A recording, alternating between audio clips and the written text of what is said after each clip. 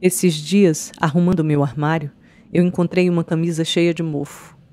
Sabe aquelas roupas que a gente usa tanto numa determinada época e depois esquece que existe? Mas cada peça durante a arrumação me trazia lampejos de memória. Hoje, a gente vai para Valença. Eu morei lá por mais ou menos 2 anos na época do ensino médio. Andava com um violão nas costas e logo me envolvi com um grupo de teatro do colégio. Foi onde eu recebi meu primeiro prêmio financeiro com arte.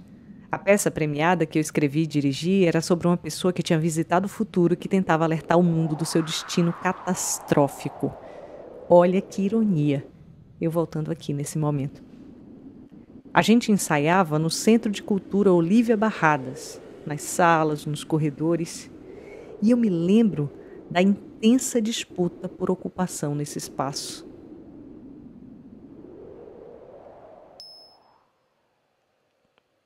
Há muito tempo eu não fazia essa travessia. Eu fui atravessada por um mar de lembranças nessa viagem.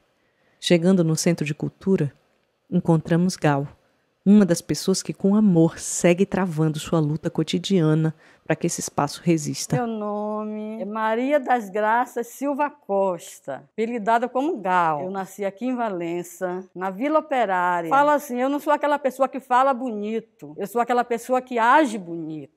Eu trabalho aqui há 6 anos. Meu irmão sempre trabalhou aqui, né? Meu irmão foi que começou primeiro, aí começou a gente fazer teatro amador. Fiz muito teatro, desde pequenininha, que eu fiz Chapeuzinho Vermelho. Depois casei, aí botei na geladeira. Aí fiquei uns 30 anos sem. Mas o Centro de Cultura sempre foi assim, o meu ponto assim, de referência. Meu irmão, ele faleceu, ele partiu, né? E para mim, ele partiu. As pessoas, para mim, elas não morrem, principalmente dentro da gente, né? Faço assim, mas eu me sinto bem, porque ele fez o que ele sempre quis na vida, que é atuar e trabalhar num lugar como o Centro de Cultura, que era a vida dele mesmo aqui, entendeu? O funeral dele foi aqui.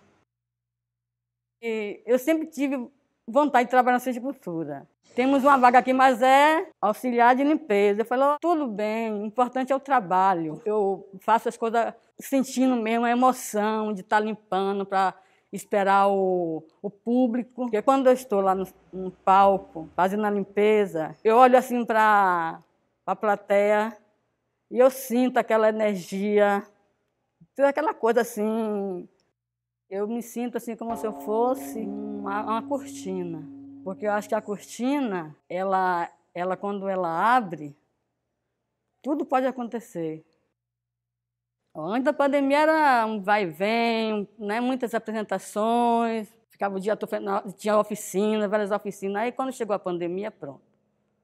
Travou tudo, né? Veio o pavor, veio tudo. Aí a gente continuamos vindo para cá para a limpeza, né? Aqui também existem problemas, porque nada é perfeito, né? Mas vai relevando as coisas, que a vida da gente é hoje. Quando eu era pequena, eu falava, assim, você quer ser o quê quando crescer? Eu quero ser atriz. Eu estou sendo atriz mesmo. A coisa boa do mundo é o amor. Na beira do rio Una, imaginei um futuro e esqueci. Esquecida, eu volto a esse futuro com gosto de passado. O desejo por uma reforma que não chega no Centro de Cultura é imenso e hoje a disputa maior de território é contra pombos que infestaram o lugar. Os vazios ruidosos, contra as erosões e os esquecimentos. Gal me ajudou a lembrar que sonhar é coisa de agora e que cada presente a gente inventa com o que tem nas mãos.